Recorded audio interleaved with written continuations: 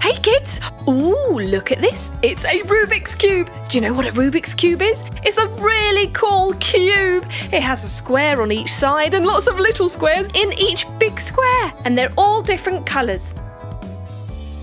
And what you have to do is twist each row around to try and match up the same colour on each side. It's quite difficult, but really good fun. You should try it sometime. So we're drawing lots and lots of squares.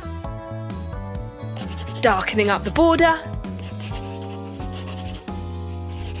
And in between each small square. There we go. Ready to paint? Let's go for blue first. Ooh, lovely royal blue colour. And green. And gold.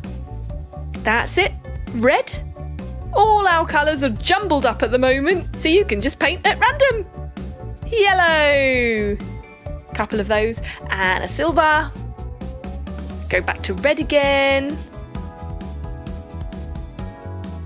You can paint the squares any colour you like. Use the same colour 2, 3, 4 or even 5 times. It doesn't matter.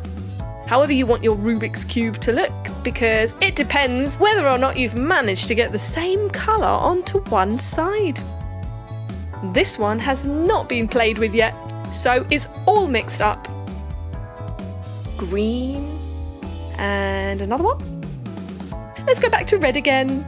There we go. One more. Now blue. Yeah, some more blue would look good.